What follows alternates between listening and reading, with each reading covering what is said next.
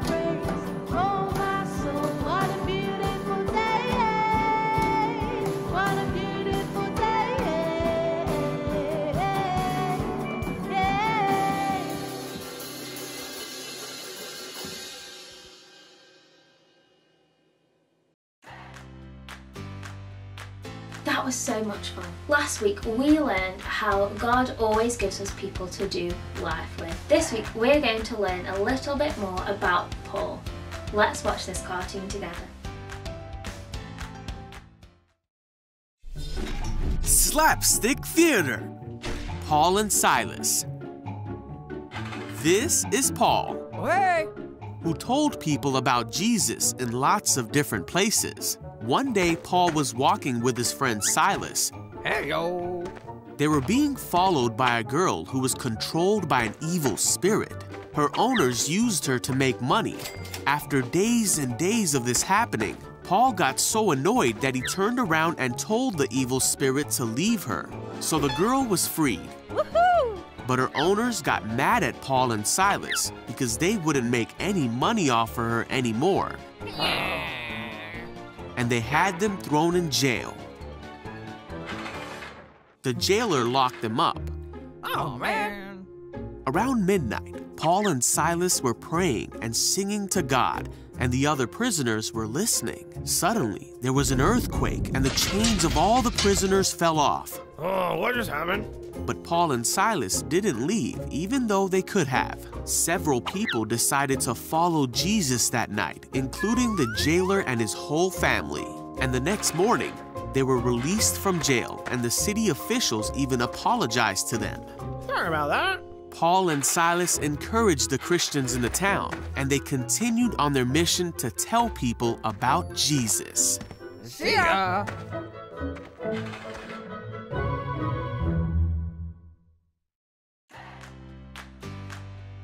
That was an amazing story. Now is the time for you to go and get your notebooks, your Bibles and your pens ready to take some notes. You have got 10 seconds. Go.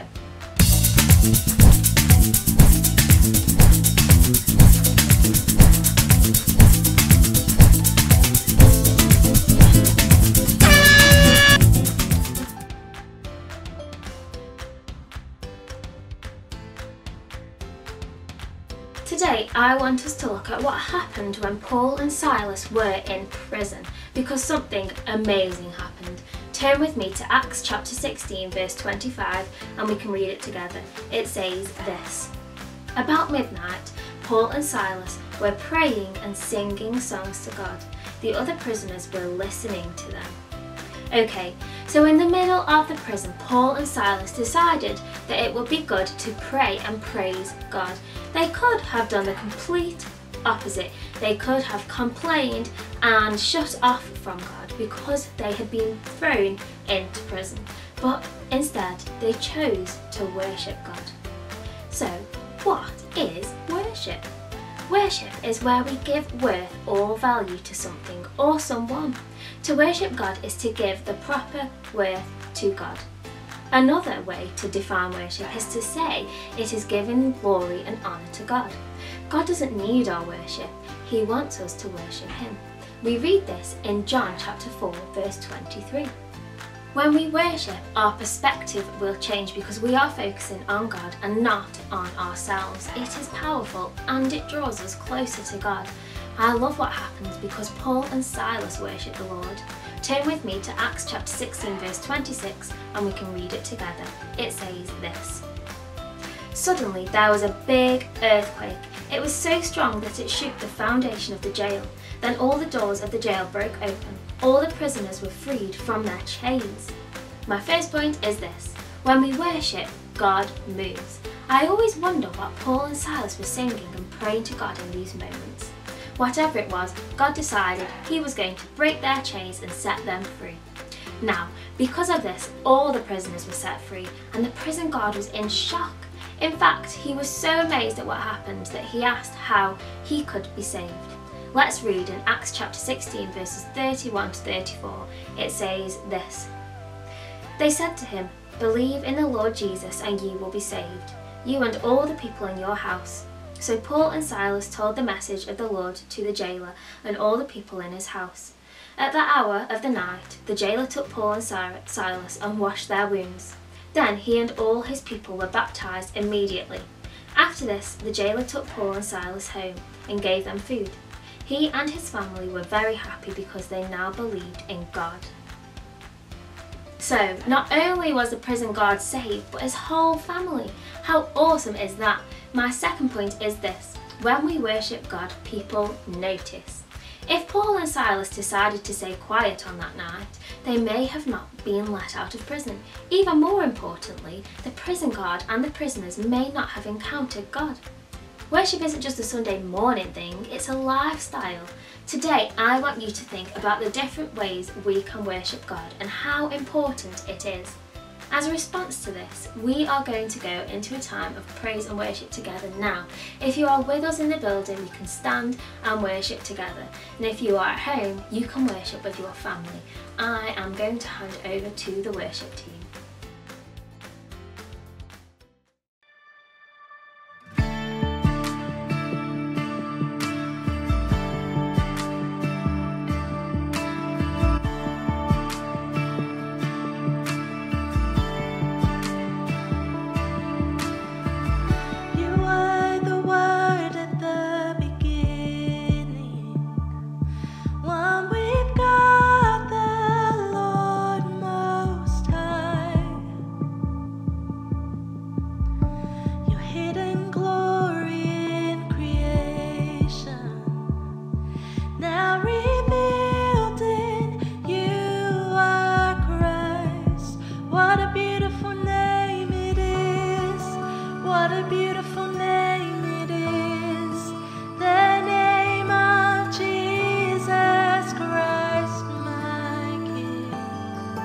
What a beautiful name it is. Nothing compares to this. What a beautiful name it is. The name of Jesus.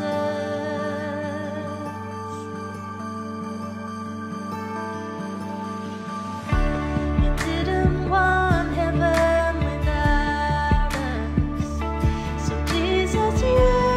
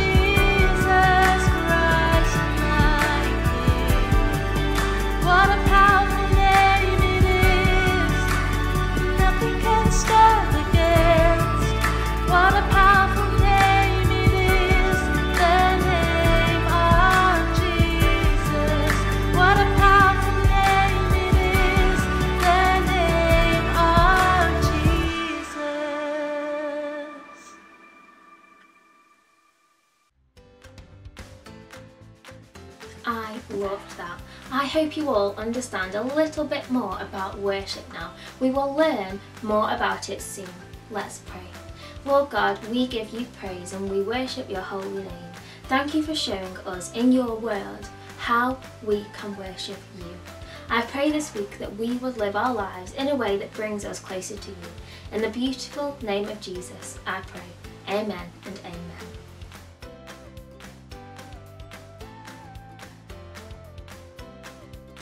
This week you have got a brand new memory verse to learn, and it's from the book of John chapter 4 verse 23, and it says this: "The time is coming when the true worshippers will worship the Father in spirit and truth. That time is now here, and these are the kinds of worshippers the Father wants." Say it with me. John chapter 4 verse 23. The time is coming when the true worshippers will worship the Father in spirit and truth. That time is now here, and these are the kinds of worshippers the Father wants. Why not highlight and underline this in your Bibles, write it in your notebooks, stick it on your fridge or your mirror so that you can remember this Bible verse.